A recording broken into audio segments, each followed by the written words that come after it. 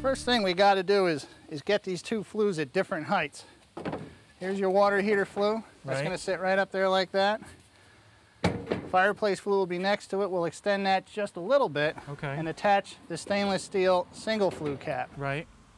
All right, but down inside of here, we're going to put a liner inside of that. Okay. And that's what this is. Wow. Corrugated 4-inch diameter stainless steel chimney liner. Chimney cap, squirrel screen. Okay.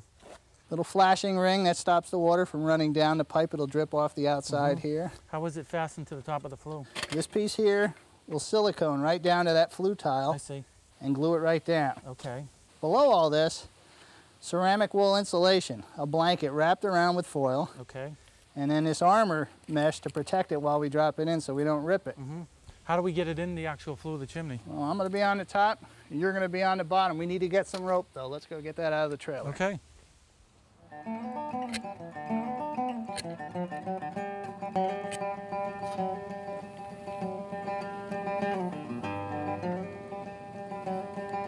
Hey Terry. Go ahead, Mark. Okay, I've cemented on the new cap for the fireplace flue and the extension for the water heater flue. Now I'm going to lower down a weight, which has a rope attached to it for this metal liner. I need you to tell me when you see it. Okay.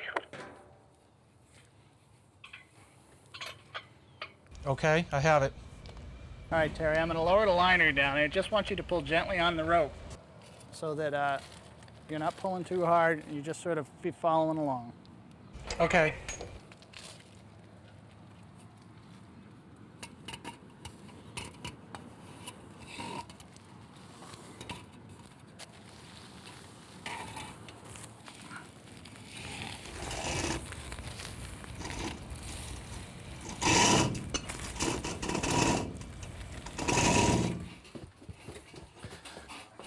Hey, Terry, you got that? Actually, I could use your help, Mark. All right, let's give it one more good tug. It's almost there. That's it. There you go. I think you got perfect. it.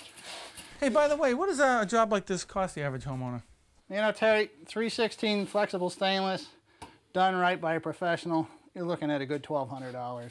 Wow, that's a lot of money, but I guess in order to have it done safely and properly, it's a small price to pay. And best of all, I get my fireplace back. You got that right. Great. Hey, we got a couple more things to do here. We're gonna trim this off. Right. And reseal that in at the wall. Okay. And then we're gonna take the connector pipe back, tie that right into here. Beautiful. Seal the bonnet up. Okay.